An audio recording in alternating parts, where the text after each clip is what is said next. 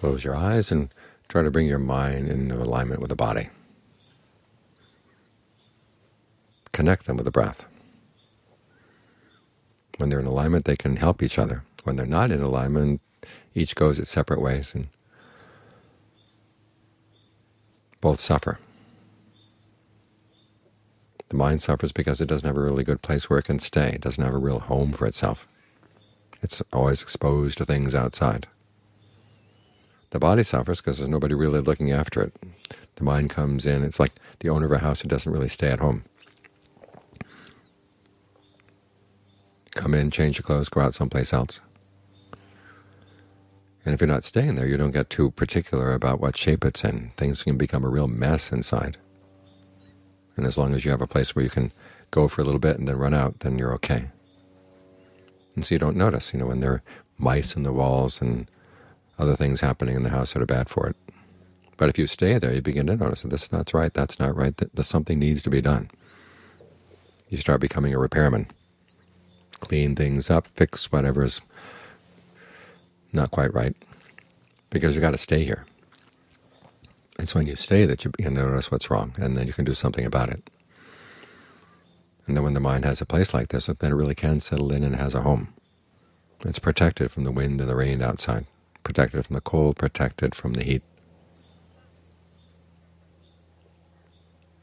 Because really ease for the mind is not having to move. Imagine what our minds would be like if we didn't have any suffering at all, even the slightest little bit. There wouldn't be much we'd have to do. It's because we suffer that we're running around all the time. When you're not suffering, you can stay where you are and be happy.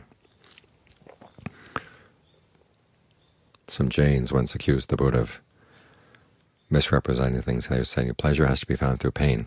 If pleasure were found through pleasure, then the King Pasenadi or King Bimbisara would have more pleasure than the Buddha. And the Buddha said, okay, you said that rashly without thinking. He asked them if the king could just sit totally motionless for 7 days and 7 nights and still be happy. And they said no. And the Buddha said he could, because happiness for the mind lies in the stillness. Nati santi barang sukhan. There is no other happiness than peace. So give the mind a good place to stay, and the body will benefit as a result. It's like the house. It benefits from having its owner stay there in the house instead of just coming around every now and then. You're on top of things, and you can detect when something's going wrong, if things are beginning to rot here, or if there's an insect infestation or whatever. You notice as soon as it happens, and you can take care of it right away. So both sides benefit, so try to bring them into alignment, and then try to keep them in alignment as much as you can.